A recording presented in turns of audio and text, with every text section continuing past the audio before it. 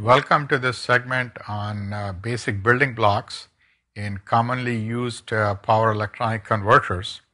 And in this segment, we will first look at various structures which are used, and then we will zero in on voltage link structures. They are the most common, and there we'll see that we can follow a building block approach, which is a switching power pole, and we'll control it by pulse width modulation. And then we'll also look at some recent advances. So if we can summarize the role of power electronics in various applications, utility is commonly the source of power and energy. And then we have this power electronics interface as the black box or as an interface. And then the output could be adjustable DC, as in case of photovoltaics, that's really the input, and sinusoidal AC, for example, in wind electric applications. And then there are certain applications like high frequency lighting, compact fluorescent lamps, where we need high frequency AC. So all of these things are to be looked at in a course like this.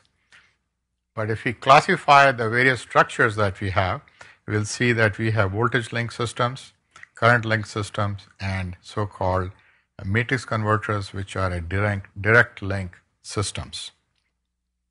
So let's talk about voltage link systems. These are the most common, and for example, in windmills and photovoltaic or electric and hybrid electric vehicles, we use this type of structure where we have utility on one side, load on the other side, but these two are decoupled by this capacitor in the middle here. So there is a converter 1 and converter 2 on the other side, and there's a DC voltage in between here.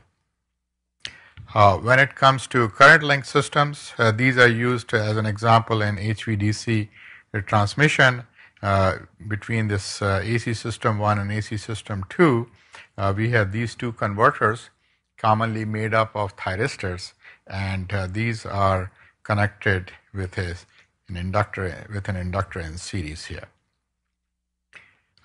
Then we have matrix converters, where there is no storage element. As we saw in the previous two systems, in one there was a capacitor in the middle, in the other there was an inductor in series, but here it basically consists of a matrix of switches, and we directly convert this incoming AC voltage at one frequency to some other desired frequency at the output by means of these matrix converters. So there's quite a bit of research that's going on in this area here. But by and large, most power electronic converters consist of voltage link systems like the type shown here and described earlier. And as you can see here, there is a capacitor which sort of decouples these two converters. And another advantage here is that we only need to use transistors which normally can handle or block a unipolar voltage. So those are the type of transistors, those are needed here, and they suffice. And because of this intermediate storage between the input and the output, there's an immunity from momentary input power interruptions. So the utility may disappear here, but this load could be supplied for a certain time based on the storage, energy storage in this capacitor here. So in such voltage link systems, we'll see that a switching power pole can be thought of as the basic building block. So what is the switching power pole? Well, this switching power pole consists of a two-port, where one side is a voltage port here, and the other side is a current port made up of this inductor in series, and then in between there's a bipositional switch, and this switch can be either in the up position when this signal is high, or it could be in the down position when the signal goes low. So if you look at the voltage waveform based on the signal position, of this voltage V sub A, which is plotted here as a function of time, it shows that when the switch is in the high position, up position, the voltage VA is equal to Vn, otherwise it's 0. So this waveform repeats, and we can make use of it to synthesize whatever we desire. And the control over what we on the average would get out at the current port over here is dictated by this duty ratio dA, and this duty ratio dA of the switch is defined as the time interval when the switch is in the up position divided by the time period t sub s with which this waveform is repeating. So this t sub s is 1 over the switching frequency, and if we keep the switching frequency constant, then this switching time period is constant as well, and depending upon the fraction of the time the switch is in the up position dictates this duty ratio dA here. So that's what is shown here. This switching signal is plotted as a function of time, and its average is equal to the duty ratio of the switch dA. Sometimes it's called duty cycle, and corresponding to this, then the voltage waveform V sub A is plotted over here, and its average value V sub A is shown with a bar on top to show that this is an average value, which is plotted in red here.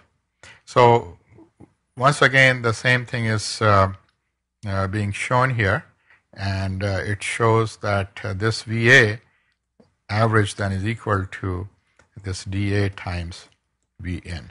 So by controlling this duty ratio, we can control the output voltage. So putting this building block or the switching power pole in a buck converter as an example, we can see that later on we'll see that the average voltage across this inductor in steady state is 0, and therefore the average of this voltage is equal to the output that appears, and that is shown by this equation here, and we can control this V0 to be in a range from 0 to the input voltage Vn here, and of course dA then is in the range of 0 to 1 right here. And this slide is showing how this switching power pole can be implemented for this application of a buck converter. We can have a transistor here and a diode like this, and when the transistor is on, this buck converter is reverse biased, and the current would flow through this inductor in this direction through the transistor, and when this transistor is turned off, then this inductor current freewheels through this diode. So this bipositional switch can be implemented using a transistor and a diode. Now there are certain recent advances, and there is potential for further advances. These devices are constantly evolving in terms of the voltages and currents they can handle. Their switching times are getting smaller and smaller. That means they can be operated at higher frequencies. There are application-specific ICs, DSPs, and microcontrollers can make controlling of these converters very easy, and this also includes the FPGAs. And then we have integrated and intelligent power modules where many of these devices, power devices, are integrated into a single module, and also there is some gate drive circuitry, some intelligence included in them. There's a great deal of effort being put into packaging of these devices, and at the moment most devices are made up, power devices are made up of silicon, but there are other materials being looked at like silicon carbide, and also in terms of passive components that are required in making these converters, there is effort in high energy density capacitors. So it brings us to the end of this segment where we looked at the the basic building block of power electronic converters. But first we started out by classifying various structures, and then we saw that the voltage link structure is the most common. For example, used in wind turbines, photovoltaic systems, and electric transportation, like electric vehicles. And this basic building block essentially is a switching power pole, and it's controlled by this pulse width modulation.